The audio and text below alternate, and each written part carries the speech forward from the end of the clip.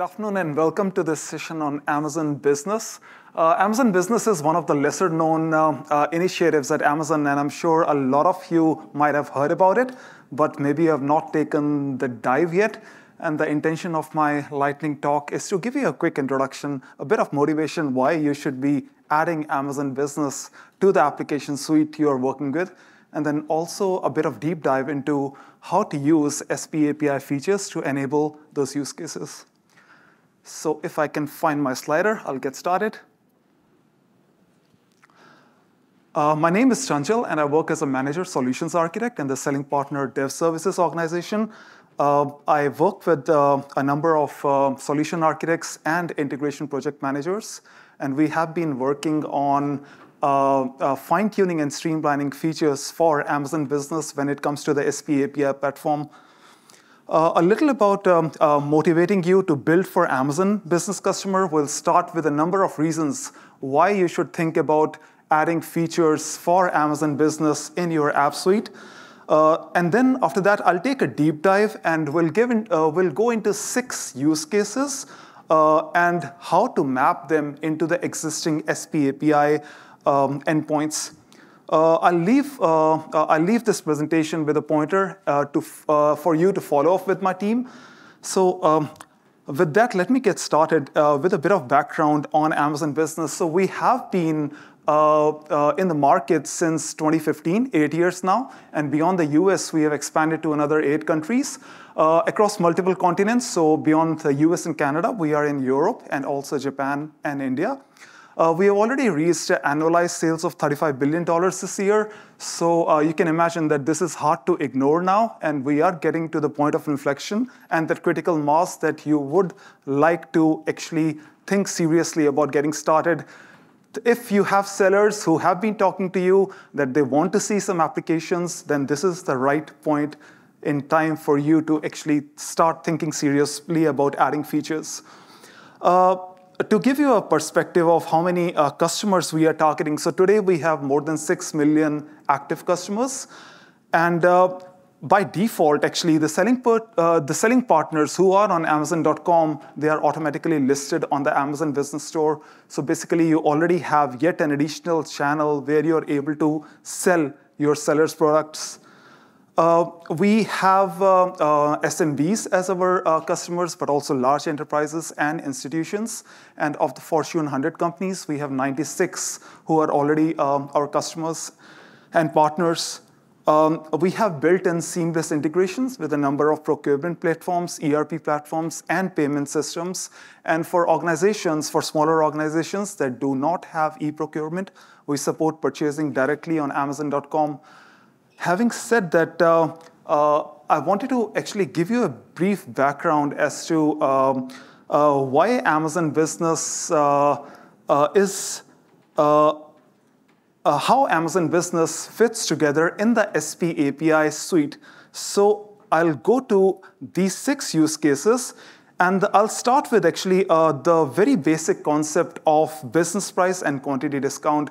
So in order for any developer to get started with doing application development for Amazon Business, we need to understand the concept of what is business price and quantity discount. Coming from a background in B2C, the big difference you will see here is that you are helping your sellers price for the retail market, for the B2C market. And I would like to actually explain the concept in a bit of detail as to how do you want to encourage volume purchasing and bulk guidance for those sellers. I'll move on to rule-based automated repricing, talking about what you already might have used in terms of any offer change notification, but in the B2B context. Later, I will also talk about product recommendations that you can give your sellers with a couple of report types that we have introduced exclusively for those B2B sellers. I'll touch upon multi-location inventory, talk about delivery experience. How does it differentiate from the delivery experience for the consumer segment? And last but not the least, I will touch upon package hierarchy, because essentially this is for bulk listing and purchasing. So I'll talk about the way Amazon handles units, case packs, and pellets. So talking about business pricing and quantity discounts. So business price is essentially meant to incentivize business customers.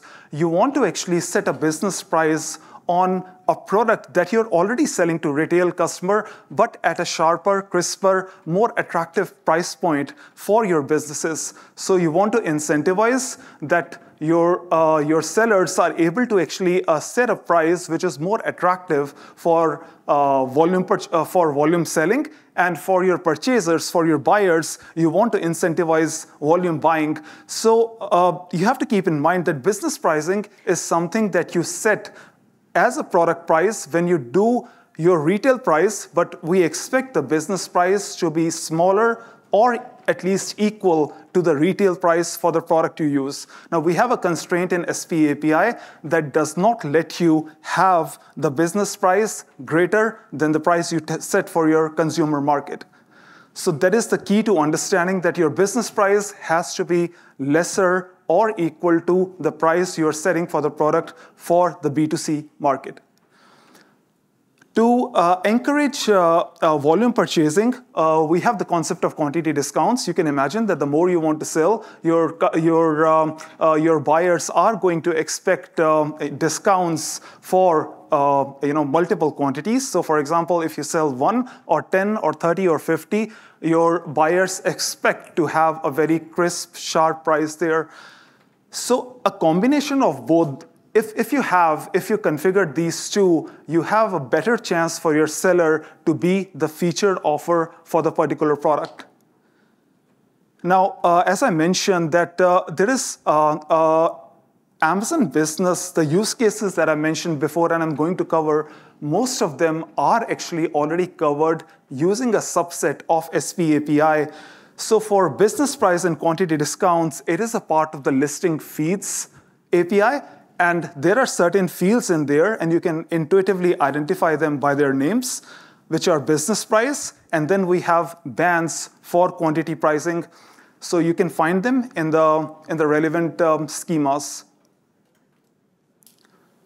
Moving on to using business pricing and quantity discounts, how do you create a pricing engine that lets you take advantage of using notifications and set dynamic pricing for your products? So a lot of you coming from a B2C background might have already used any offer change notification. And in the context of B2B, the one thing that changes here is that in addition to subscribing on a single ASIN, because we have the concept of multiple quantities, you can actually subscribe to a set of predefined tiers, volume discount tiers. So for example, you can subscribe to a change in notification for a featured offer on an ASIN or any of the top 20 featured offer in ASIN, but also actually to another, another tier of multi discounts. So for example, here we have 7 predefined quantity tiers, and you can ask for a notification, for example, for a change in price of 10 quality discount tier. You typically use any offer change notification in combination with the pull pricing APIs. So if you have dealt with product pricing APIs, you know that it gives you granular information at the level of competitive pricing, listings offers, items offers, and pricing, and their batch counterparts. But then when it comes to B2B, we are adding another level of detail, giving you that same granularity of information at the level of business pricing and quantity discounts. And these can be used by first-time sellers to have a competitive pricing. So if you are bringing in new sellers, then the sellers would like your guidance. Your application should be able to get them a first good starting price. And then if the sellers are experienced and they want to use a repricing partner, then your applications should be able to actually harness these, the APIs mentioned here to give them a very competitive price. As I mentioned, that these are the same APIs as we use for B2C. There are a couple of query parameters, offer type and customer type in these APIs, in these operations rather, that let you distinguish between B2C and B2B. So offer type and customer type, as I mentioned here, are by default B2C or consumer, but you can override them to be B2B or business for your B2B calls. Talking about recommendations, so for your sellers, what is also important in the context of B2B is that they would like to actually understand what they are missing out and what they should be selling. So the first report type here is the product opportunities recommended for you. These are the products that are actually listed on Amazon, and you can actually create an application that fetches the report. You can automate the process, giving your sellers 10,000 recommendations in one go. And these recommendations are based on customer demand signals married with the current product listings of the sellers. So this gives your sellers a way to get into new categories and brands. The other product opportunities report that is available for B2B sellers is for recommendations or opportunities for products that are not yet on Amazon. And these are actually essentially coming from keyword searches that do not return a product that is being sold on Amazon, essentially giving your sellers the opportunity to be a first mover in the market. Now, for B2B sales and traffic report, just like the B2C consumer reports, the sales report gets you the revenue for the sellers, in addition to number of orders, claim amounts, and for traffic, you are able to get your page detail view metrics, along with the percentage of the featured offer or the buy box for your entire catalog, and you can aggregate it on the ASIN level. Multi-location inventory is yet another use case you want to enable for your sellers. It eliminates the need for the sellers to maintain shipping templates. So what it lets you do is to configure the inventory for each product at every warehouse location, and it lets you provide the seller with accurate and a better educated delivery promise, depending on the warehouse location that is closest to the customer and is carrying the inventory. One of the earlier sessions, you saw this API supply source, and you use this in conjunction with listing and order fulfillment feed to enable this use case. Delivery experience for B2B customers is pretty much the same as B2C when it comes to on-time, fast deliveries, successful on first attempt. The subtle difference is that business customers, they want you to adhere to some delivery instructions. Essentially, in terms of businesses are operating on certain days and certain hours, and very often they have delivery areas in their offices or locations where they want their packages to be delivered. So in order to enable that, in the Orders API, you have a few fields for business hours, business days, and delivery instructions that enable you to give this information so you have a better delivery experience for your business customers. And you enable Orders API is always used together with Buy Shipping API to enable this. Last but not the least is the package hierarchy. As I mentioned before, this is a unique case for business to business because not only are you interested in selling single units, but actually you will be selling case packs, you will be actually having entire pallets of your products. Now, the Amazon Bulk Services 3P program, it started the concept of what is known as a package hierarchy templates, and the Listings API has now incorporated this as a part of the API itself, so the sellers can link the case packs and pellets, the ASINs of the case packs and pellets with smaller packs or the smallest ASIN for that particular product. It leads to improved discoverability, detailed page customer experience, and a better bulk pricing guidance. As I mentioned, that Listings API has the right attributes for you to configure these and to link the different units of your packaging, which brings me to the last point, and I know that this was a lightning talk, I tried to cover a number of use cases that are very relevant for business to business.